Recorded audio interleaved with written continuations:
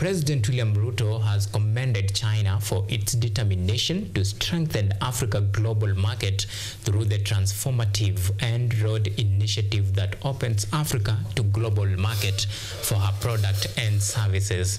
The head of state further called for his counterparts to redesign the financial architecture to allow fiscal space for development. President Ruto spoke this during the high-level meeting on the Belt and Road Initiative that he co-chaired at the Forum on China-Africa Cooperation Summit in Beijing, as Collins Wekesa now reports.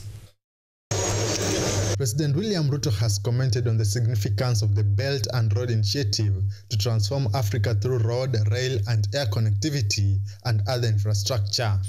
The Belt and Road Initiative targets to boost the Africa global and intertrade market to over 1.4 billion people for Africa products and services. The opening of the 1.4 billion people market to African products, goods, and services significantly enhance Africa's contribution to global trade that at the moment is at a low of 3%.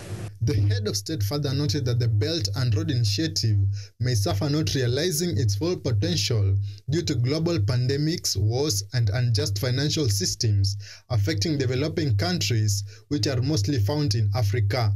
The head of state challenged his counterparts to redesign the financial architecture to allow physical space for development in the third world countries. As a friend of Africa, should rally the rest of the shareholders to double their contributions to the multilateral development facilities like IDA 21, Africa Development Bank's replenishment program, as well as IMF's special drawing rights, to enable more African countries access concessional funding to support economies that are heavily affected.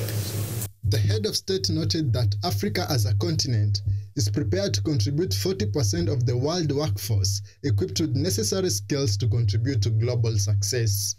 Our preparedness to provide, as it has been built, 40% of the world workforce.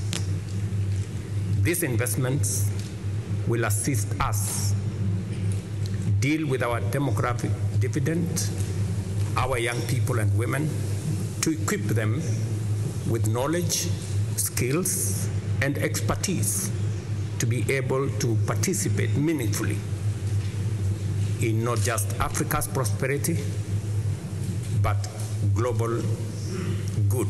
The Forum on China-Africa Cooperation Summit focuses to advance the Belt and Road Initiative that connects Africa through sustainable infrastructure for Africa economic development.